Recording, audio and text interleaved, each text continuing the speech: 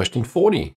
Dalrymple, and Dalrymple, a fierce Scottish law firm, has an IP version 6 first strategy and finished last week rolling out and enabling the Security Enhanced Linux, or SE Linux, kernel security module to all Linux-based servers.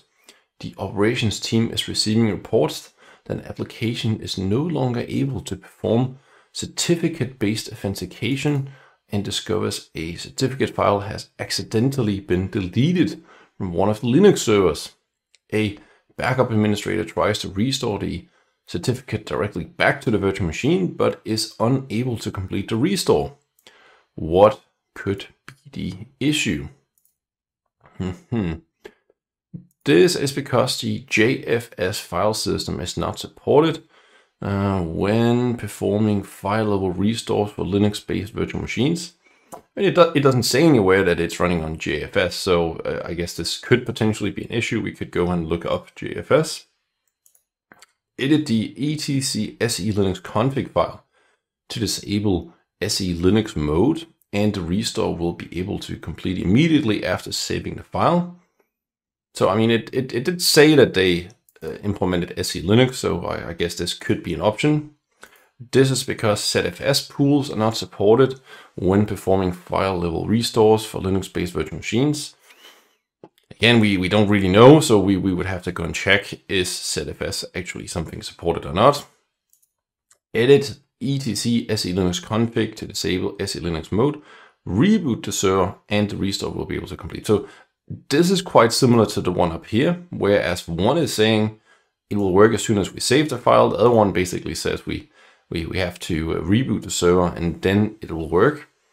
And then at the bottom here, it says backend replication does not support restores to Linux-based dual stack IP version 6, IP version 4 virtual machine.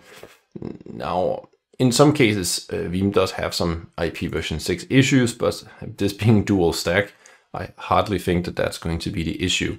So where can we find out about these file systems? Maybe we should go to the Veeam user guide. Let's see. So that would be multi-OS file level restore group.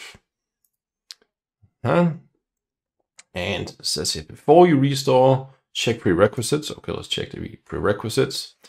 Check the supported file systems. That's exactly what we were looking to do. Perfect. So let's see here. We were looking for JFS.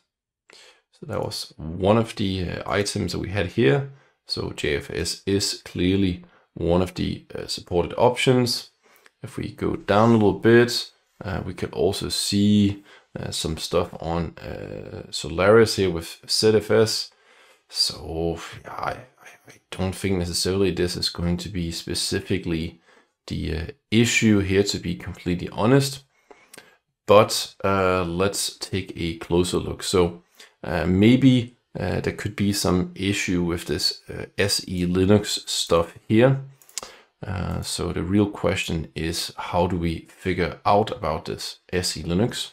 Well, we could go up here and just try and search for SE Linux and see if something pops up. Okay. Yeah. Okay, so Linux target VM.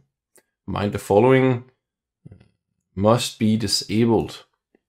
Okay, so the real question, I guess, is how do you disable SE Linux?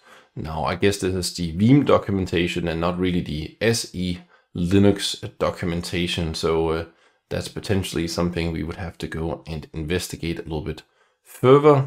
So let's try and just do a quick search here, disable SE Linux. Let's see. Let's try a quick click here, continue.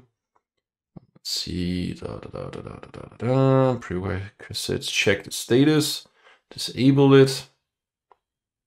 Okay, so we would have to go here and set it to disabled, save the file, and then reboot, and then we would see that it works. Okay, so we come back. We know now, based on the Veeam documentation, that it has to be disabled, and we also know that you have to reboot. Based on that, this one appears to be the correct answer.